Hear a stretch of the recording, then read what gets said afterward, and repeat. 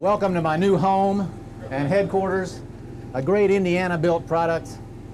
In the next 100 days, we will travel to all 92 Indiana counties.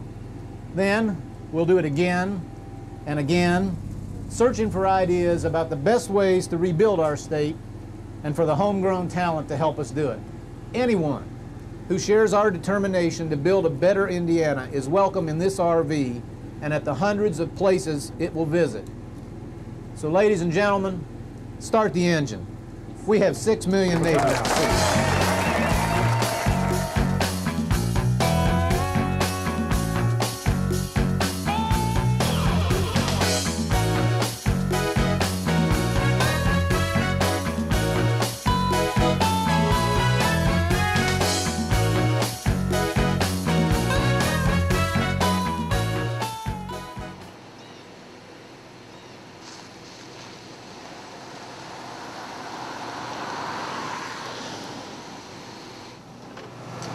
Printing out the updated schedule.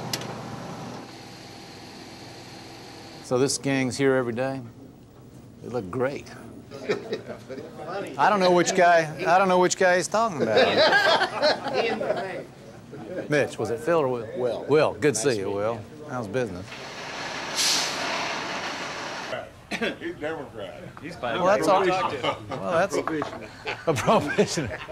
Well, I hope you weren't counting on a speech. I mean, Well, how many systems ends do Bend County? We've been in business 23 years, and we've sold them a lot of cars. We do engineering simulation for, like we're teaching down at Rolls-Royce today, to 24 engineers for the next 3 days. Fun.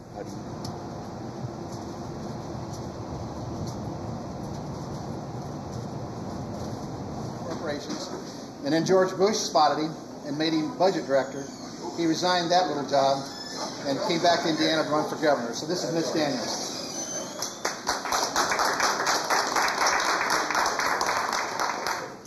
Doesn't feel like either the time or the place for a speech, so I won't subject you to one. I appreciate your comment this morning that said you were not in competition with another candidate, you were in competition with the other states. Yeah. That's important what you said there, because it's good to have a businessman on board and somebody that can communicate that to the public and then get things going again, because that's sorely needed. I have a choice.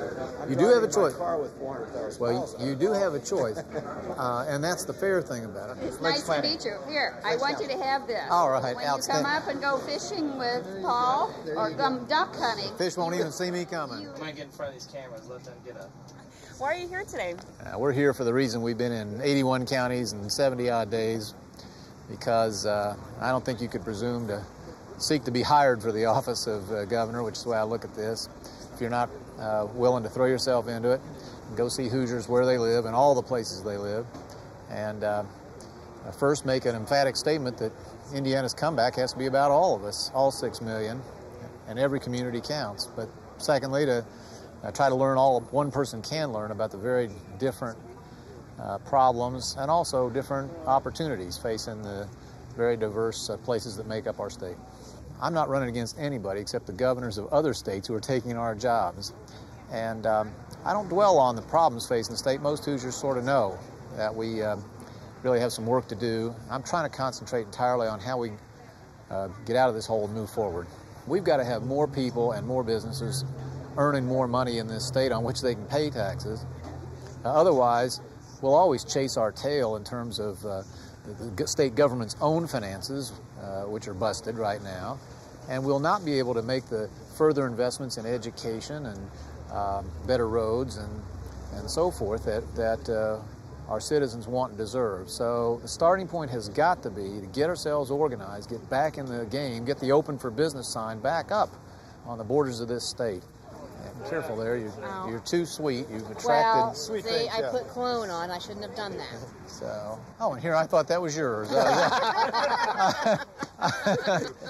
This, this being a candidate has not been all bad. Yeah. You can't eat the onions. Have you noticed this? I don't want to get in trouble here, but as the father of 4 daughters, I gotta say, I do not understand this prom dress and wedding dress thing. I always say to the girls, I'm glad you're gonna get this nice new dress, but how about you get one you could wear somewhere else in your life? Does that seem like an irrational suggestion? Yes, unfortunately. If you're running a dress shop. They need to shop at Elegance because I'll give them a better price, so it won't hurt Dad's pocketbook so much. Well, all right, but if you ever solve this problem of, you know, how about a prom dress you could wear again? I'm doing rentals. See, all right, I could go for tuxedos. this. Yeah. Men have been renting tuxedos forever. For years, right? So I'm starting a whole line. A business I can really support. And this is my friend Duke Cunningham. Duke, huh? I named my first dog Duke. I love to hear you talk, you know. Well, I'm going to work for you, fellows. All right. You will, too. You not only became a Yankee, but a Republican. Now, something strange went on here. Listen, my grandfather voted for FDR in the South. You know, he used to be a solid Democrat. Everybody did. And when he ran the third time, Grandpa was 80-something, and he says he wouldn't vote because he didn't want anybody to be president for the 3 terms, but he couldn't vote against him. My mother cried the night she thought that Woodrow Wilson, not Woodrow Wilson, who was the other guy? Anyway, she was an ardent Democrat. Right. But before she died at age 90, she was calling Republicans to get out and vote. Right you are, Dan. Mitch Daniels with me. And Mitch, first of all, you know, I think a lot of people are familiar with you from the time that you spent as budget director for this nation in the White House with President George W. Bush. A lot of people might wonder why he gave you the nickname The Blade. Tell us about that. Billy is the leader of the free world, so if he wants to give somebody a nickname, you're pretty much stuck with it. But I don't know. It came up early on. He asked me when he hired me down in Austin, Texas in December 2000, was I prepared to do things he wanted to do to try to make sure that taxpayers' dollars were well spent, not misspent. And we worked hard on that for 2.5 years together, and I guess that's the way he came up with it. Okay, now as I understand it, you're taking quite a tour of the state of Indiana, and we've got 92 counties here in the state, and you're going to hit every one of them. Yes, as your radio listeners can see, there behind us, we have the what we call RV1. It's a fine Indiana-built vehicle, and we've got about 12,000 miles on it in a 3 months. I've never run for office before, but I thought if I ever did, I'd like to do it this way. I view it as a 16-month job interview with 2 million personnel officers in this state. I'm out to see as many of them as I can individually. What is kind of the focus of your campaign? You know, his is quality jobs. Well, he's 16 years late. You know, his side's been in charge for 16 years. They've been very tough years for Indiana, most of them. And but he's right about the issue. We've lost more jobs, more income than almost any state in the country. And we've really got to stop the tailspin, and there's no time to lose. There are other good people running for this office. They've all spent their lives as career politicians or lawyers, and that's an honorable thing to do. But given the problems we face right now, I do think somebody from the world of business who thinks about investment in jobs as we want people to think about Indiana probably has a little advantage. Quick eater. He always beats me to the punch. You learn on the road, you eat quick. You gotta go back to work. Add an afternoon. I thought it was pretty good. It is. Pretty good gimmick. I did this a long time ago, and he goes, okay, well, I think I'm about ready to do it. Yeah. Profile and courage. He gets along with...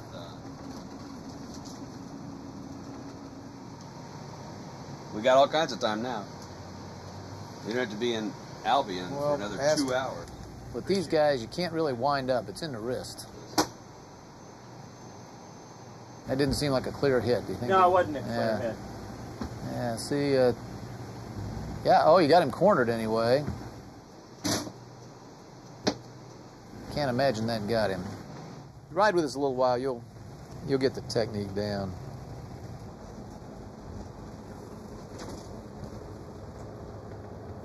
There's one.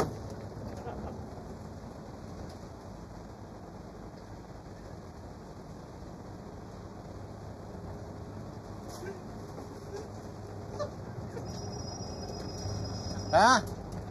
I didn't see you guys getting any of them. One of Mitch. One of Mitch. There are 2 more. I know. Well, you know what I was hesitating for? There were 2 of them almost this close together. I was going to go for a twofer. You got the one on the bottom of your...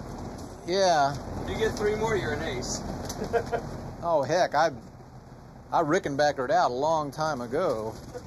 You give me credit for the entire conflict. Ugh, yuck. Hey, Ben, I just made a little mess of your notebook. I hope that's all right. I also left you some carnage on the wall back there. You can fix that. Hey, see, they like the floor right here. 2.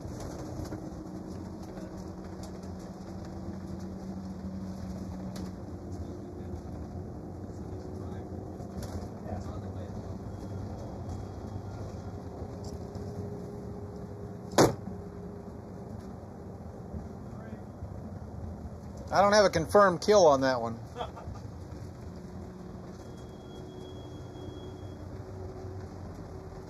We may be clean here. We may be fly free. I can't be sure. All right. I'll keep my weapon at close range just in case.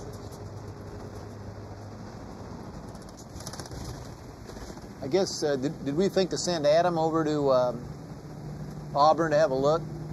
No. That's sort of the concept of the advanced man. Draft horse, pony, and mule ground drive. Ground drive.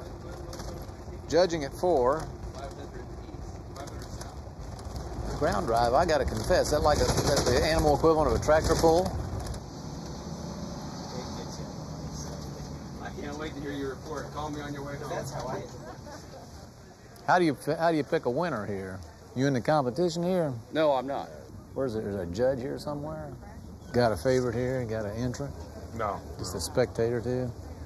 What dictates the winner here? How we? I just got here, so I don't know exactly what they're supposed to do. Oh, okay. I guess the guy in the red and white hat will let us know eventually who the winner is, huh? Hey, Dan. Daniel's my name, Mitch. Out running for governor of Indiana. Just made a little unscheduled stop here just because we had a little extra time. Oh, it was going to be up to Hamilton and I just came down from there, yeah. Oh, okay. Yep. We're headed for Albion, but we don't have to be there for a little while. It's nice. You know, we go looking for people where we can talk to people and learn a little something, so here we are. Well, you're talking to a bad guy to learn anything. Well, how's that? I haven't done that. What's your name, sir? LaRue, Alan LaRue. Mr. LaRue. I don't know. I bet a guy could learn something from you. You're just hiding it. I know. Well, like, for instance, I bet you can tell me how to tell whether this guy's doing well or not well. Right, I could. Okay. It's how your horses stay together and react. Should they be right in step? Now these no, not they don't have to be in step, but they do have to be. They have to be aligned. When they turn the corner, the horses should stay even. Right. The outside horse should keep up. All right. And presumably not separate too far. Right. Okay. And then when they drive up there. Yep. They should back up straight, not spread out. Right. Straight to you. Right. Where's the backup? Right here. I see. Yep. Okay. Well, see, and you told me I wouldn't learn anything talking to you. How are you? The state economy is something people have talked a lot about. What's your plan for getting the economy going again? You know, it'll be harder to climb out of this hole than it was to fall into it, so it won't be any one magic bullet. I-STEP plus testing has been going on recently. A lot of people would like to have that in the fall. There's others that like to have it in the spring. Some people would like to do away with it entirely. Where do you stand on that? Well, I'm very much for testing, first of all. You know, we used to say in business, if you're not keeping score, you're just practicing. And it's very important that we know how our kids are doing. Not to be harsh with anybody, but so we can identify where we need to improve. So I-STEP makes a real contribution to that. My impression is, from talking to teachers all over the state, which I've been doing everywhere I go, that there may be ways to streamline it. It may be that we can learn what we need to know about our performance in education in ways that allow more time for teaching in the classroom.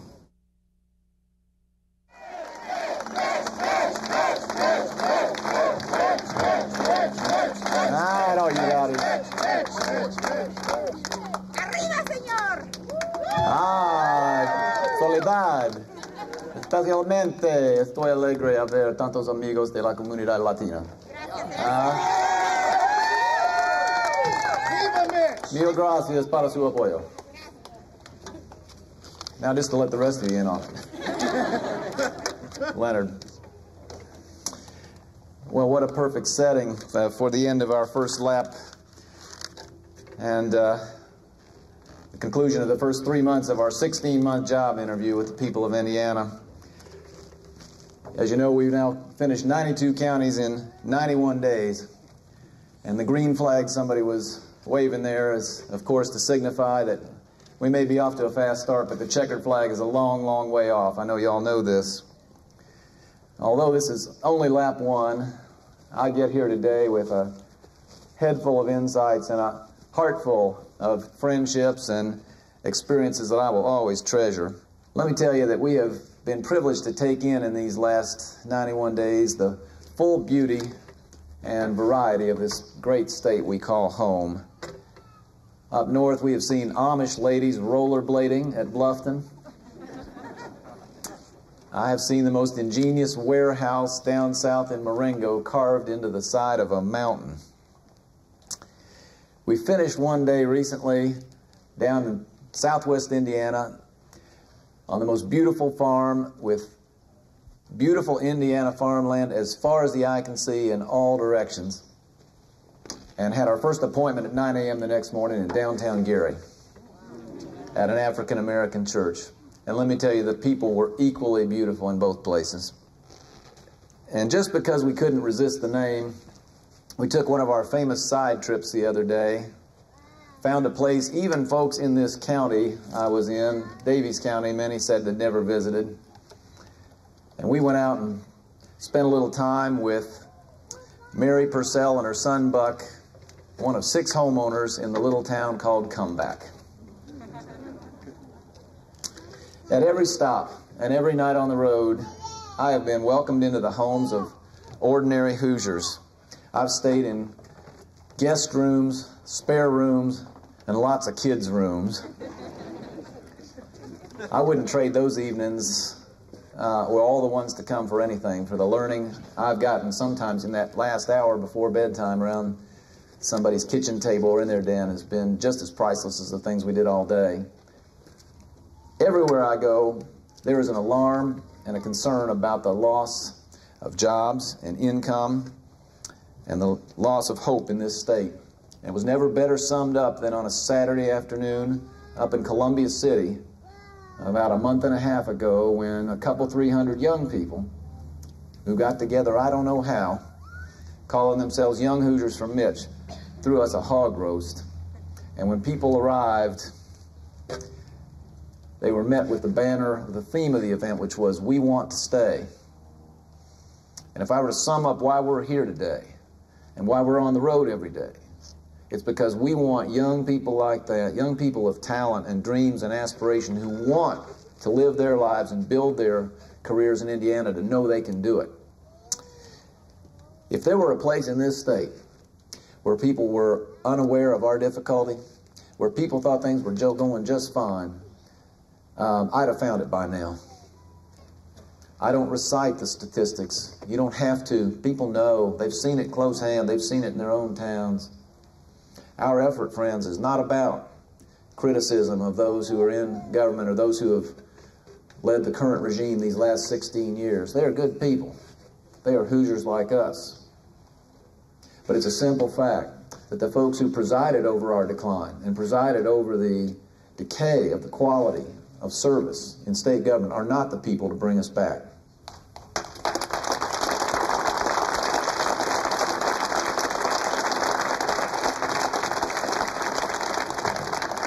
We must be about the business of lifting our sights and standards as a state. One of the great American businesswomen built a great company around the slogan, "Good enough never is." And we have to think like that in Indiana today, whether it's our expectations of our educational system, our expectations of ourselves in our own personal health, even the ethical expectations we ought to have in the conduct of the people's business. We cannot shoot for the stars if we don't aim higher than we do today.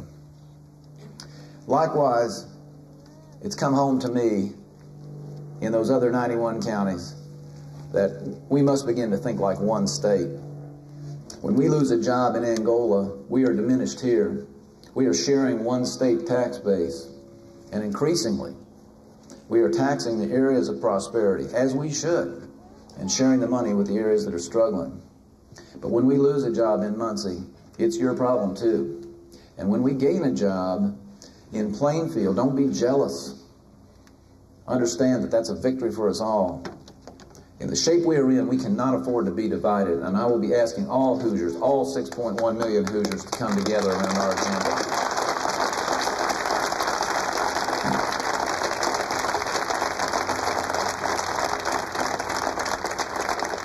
It is simply unacceptable for us to stand by as citizens and allow this decline to continue any longer. I prefer to adopt the mentality of a friend's Little League son whose game I went to watch a few years ago. He was playing left field. When I got there, I walked up to the fence and said, "Eddie, what's the score?" He said, "We're down 14-0. I said, "Ouch." I said, "You know, you really shouldn't look so happy." He said, "Oh, no problem, Mr. Daniels. We haven't been to bat yet."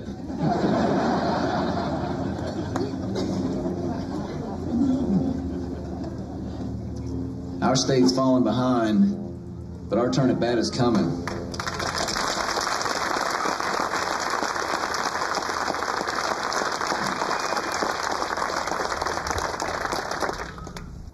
Of all the encounters and all the experiences that I have already had in 91 days, there is one that stands apart. And many of you know about it, but very few of you know all of it. And so I want to share it with you now. And it started after dinner in Kentland, Indiana, on a fine summer evening a couple of months ago.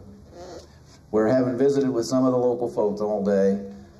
A lady I'd been with, 69-year-old assessor up there, named Janice Wilson, said to me, "Do you play any musical instruments?" I said, "Oh, Janice, I wish. Not since junior high." "Why?" She said, "Well, when we're done eating, I got to go to band practice." I said, "Band practice? What kind of band are you in?" She said, "I'm in the Newton Jasper Community Band." I thought that sounded like the cutest thing I ever heard. You know, Mr. Spontaneous here. I said, "I'd love to come to band practice." Next thing I know, we're walking into South Newton High School. I'm carrying her saxophone case for her. She leans over to me. She says, "I'm a widow lady, you know, and this will be very good for my reputation."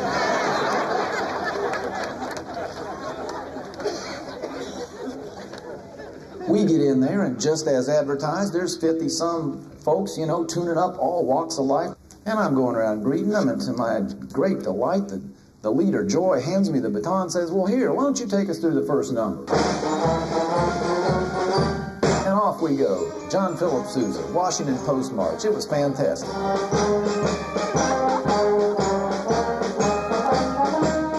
On my way out the door, a little lady in the French horn section says, "If you get elected governor, can we play at your inaugural?" Where's Dan? Dan, you're a veteran. I'm a rookie candidate. I was not so green I did not know the answer to that question, which was yes, ma'am. Now, there's an epilogue to this story, which I wish I did not have to tell you. Some 3-4 weeks ago, my saxophone-playing friend Janice Wilson passed away. Suddenly, unexpectedly, but painlessly and peacefully. And I was much affected by this because of what that evening had meant to me, and still does. And we were headed for Lake County one day shortly after I heard the news, and I phoned ahead and asked, I phoned her daughter and I said, "I just want to come by and pay my respects." When I got there were 3 or 4 generations of Wilsons. There were grandkids and siblings and fiancés, I think, in a little farmhouse on Route 63. And we had the most marvelous sharing, talking about this wonderful Hoosier life. And about Grandma, and oh my goodness, you're here. It was a day that will always stay with me, as will Janice's picture, which I asked for. And if you take a little tour of the RV, there's only one picture in there except for my girls. It's right above the door. All right, see it. Maybe give it a tap on the way out to an event like this. Let me tell you the best part to me. You know, I tried to explain what the evening had meant to me, how much fun it was, but also how, you know, touched I was. And the family said, Janice too, they said that was one of the nicest things, or more fun things that happened to her in the last stretch of her life. And they said, she told everybody in Newton County, that boy's going to win and we're going to play.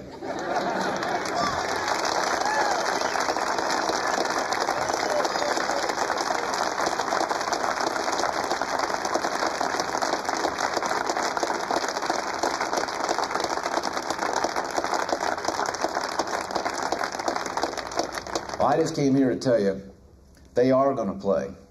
I'm going to see to it. You're going to help me do it. Yeah.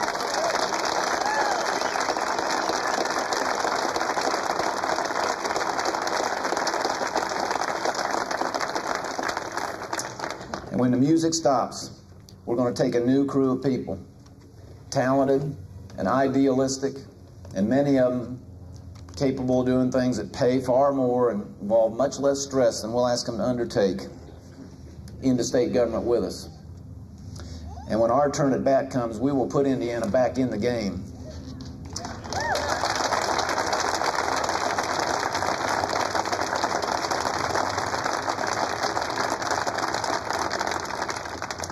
We will put Indiana back in the game, and we will give Hoosiers back the quality of state government and the economic hope they deserve. Thank you for coming. God bless y'all.